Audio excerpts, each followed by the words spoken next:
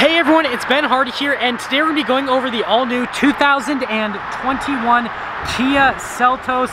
This is the first 2021 vehicle that we are reviewing, and it's kind of different, but yeah, this is happening. So first and foremost, we're going to do a walk around on the Kia Seltos, just like every other review. Then we're going to take it out and see how it drives. A huge shout out and thank you to Jerry Signer Kia here for providing us with the Seltos. Definitely check out their inventory in the link below. Let's get into the video. Under the hood here, we have a naturally aspirated 2-liter 4-cylinder that's hooked up to an AWD transmission, or it also stands for an intelligent variable transmission. Power outputs are 146 horsepower and then 132 pound-feet of torque. And then in terms of fuel economy, it's 27 around town and 31 on the highway. Now let's go over things on the front end of the Seltos. So there is that little LED accent light. You can kind of see that right there in the corner. You got these massive projector bulbs just right there. Fog lights are down below. And then right here at the front, it actually looks like a skid plate. I think that's a really cool aesthetic cue on it. Obviously you got the Kia logo at the top right there. And then other than that, this is actually a pretty good looking car from the front end. I like the kind of like little bulges there on the top of the hood. Now coming to the side, we've got two 15mm tires on 17-inch rims. And in terms of the design on the rims, I think that Kia definitely has killed it here. It's just a really cool little design. They're definitely very unique. Now you've got the all-wheel drive badging there on the side, and then I'm just going to take a couple steps back and actually off this little curve here so you guys can see kind of like the full side view angle on the Seltos. Here's the key fob for the Seltos. It's actually a really cool looking little key fob. Now on the side here, you actually have the functions for like the lock, unlock is down here, and then the horn release. So if you lock it and then you hold the button on the back of it, that's actually what will do the remote start. And hopefully you can hear that come to life. Now, just like any other car, if you do want to shut it off, just hold that down again and then it'll shut it right off. Pop into the rear of the Seltos. So all we have to do is just press this little button right under here, and then that will allow us to get into the back of it. Now actually coming into the rear here, all of the floor mats, all that kind of stuff are back here, but in terms of storage space, it's actually really solid in the back of the Seltos. There's kind of like a full view on it, but there's this little cubby under here. You got to pull it just a little bit. There's where the spare tire is. You can fold these seats down, and it looks like they also have a recline function.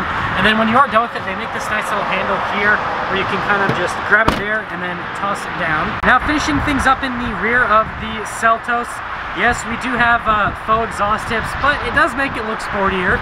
Obviously the Seltos badge there on the side. On the other side it says EX, and then it's cool to have a strip that goes all along the back there. And then in terms of the taillight design, just look at kind of like all the little intricacies in it. Definitely a really cool look. But again, here's kind of like your 3/4 angle on it.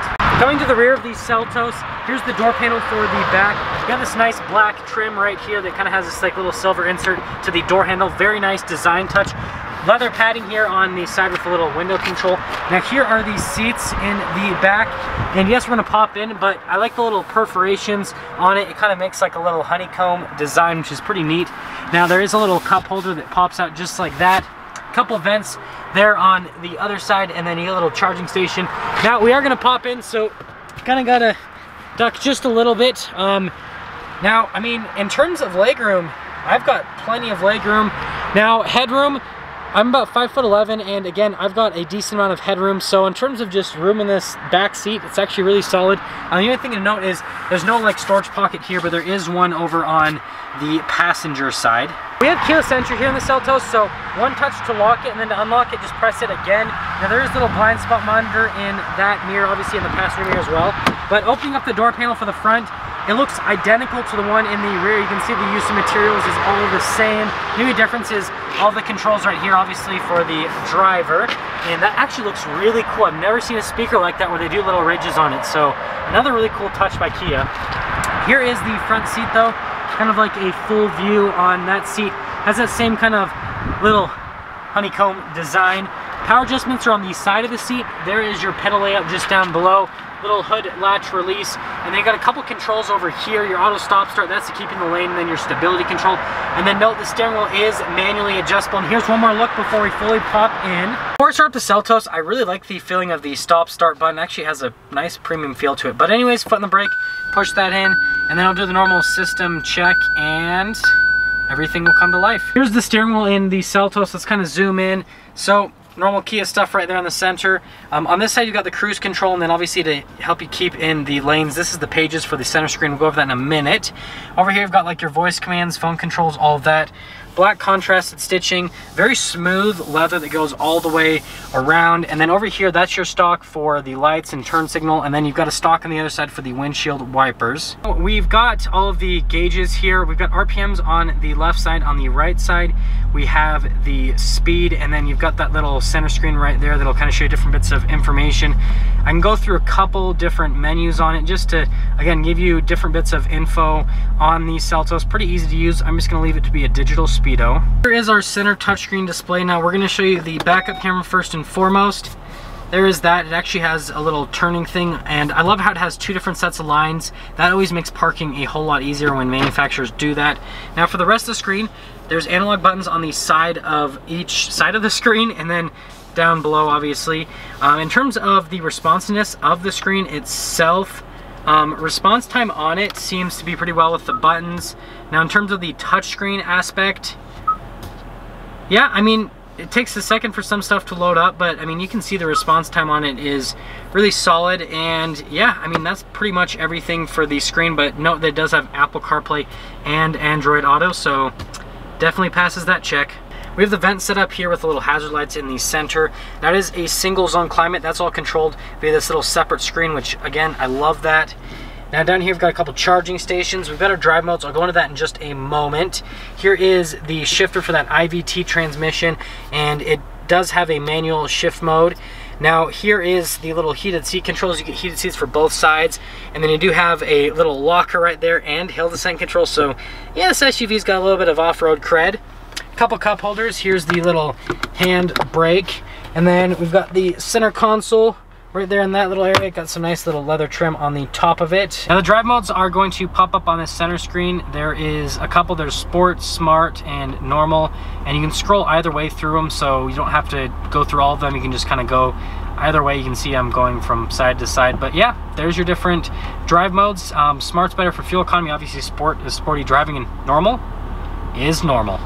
Now capping things off, we've got the little glove box down here. And again, I actually like this black trim. Now I know some people will be opposed to it because yes, you do have to clean it up on a regular basis, but when it is clean, it looks really nice. And just look at the design on this Seltos in general. It's definitely really nice how they've done that. Top, we got a little light controls, and it is actually LED lights. I really like that. Just looks nicer in the cabin.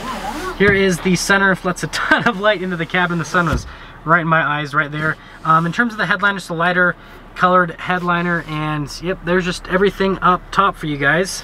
Now that we're done going over the interior on this Seltos, let's briefly talk about pricing. So this particular Seltos in the EX trim stickers for about $26,000 for any type of market adjustment, which, I mean, for being an all-wheel drive SUV that gets good fuel economy and has all the safety tech, it's a really solid value. That all being said, let's take the Seltos out and see how it drives.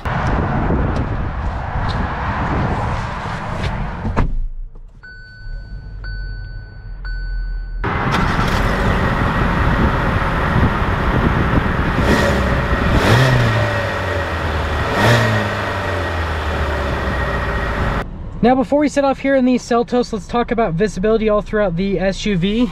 Visibility over the hood, it's actually really easy to see out of it. Just kind of boom, ends right there. See visibility through the side mirror and through the other mirror as well.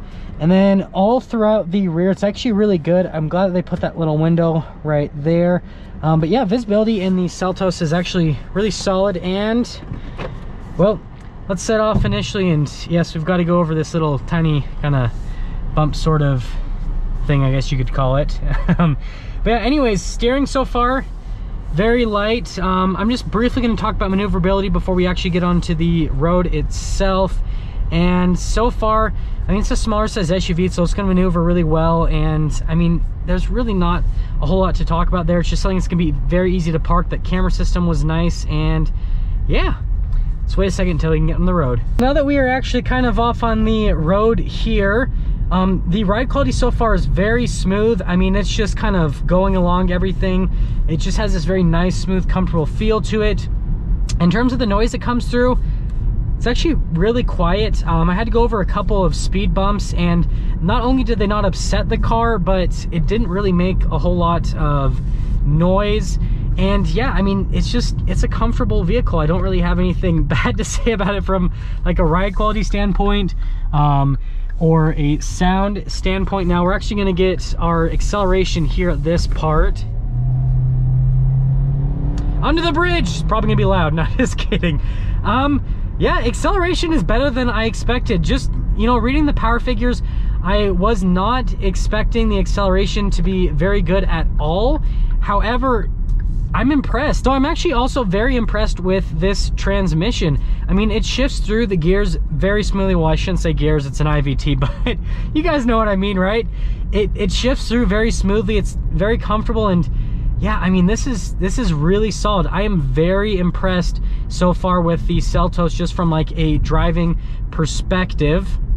And I have taken a few turns up to here at this point, and yeah, again, it goes right where you put it. Now, in terms of vagueness, there really isn't any vagueness with the steering. I mean, as soon as I put a little bit of input, it just instantly goes.